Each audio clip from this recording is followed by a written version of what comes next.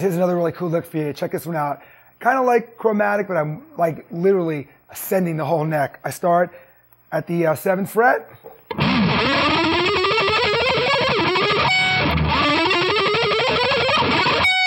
As we're doing this, we're skipping. Pretty cool. We go 7, 9, 10, and then we're walking. And we just, every time it's a half step. From the top again, nice and slow.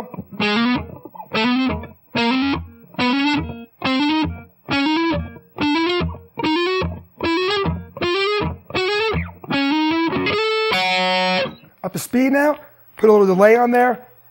Right from the top, you can definitely try this about 180 to 190 beats per minute. Let it come in.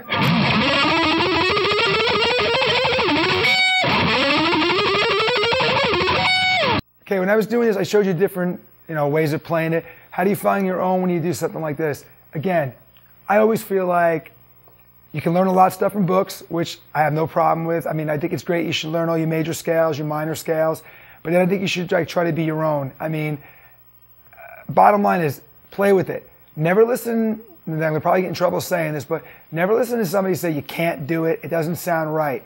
If it works and you really feel it, try it. If it really sounds out of key, But just make sure you just try different things. Defying it, just look at the neck again. Look at the neck. Listen to the song. See where you're fingering, you're picking, and try to find something that says a lot to you when you're playing. At the end of the day, be happy with what you play. You can't please the world, and I made many records over my life, and I've heard from people, oh my God, that guy's a hack, or this guy's that. It's like, you know what? I do the best I can do, and that's the best way of saying it. You're going to have good days where you're just going to shred. Some days you're going to have crappy days. You can have the Brett Favre syndrome. The guy will throw 5 touchdowns one Sunday, and the next weekend he'll throw no touchdowns. And he's, everybody hates him. So when you're really looking for yourself, be yourself. That's it. It's the only way of doing it.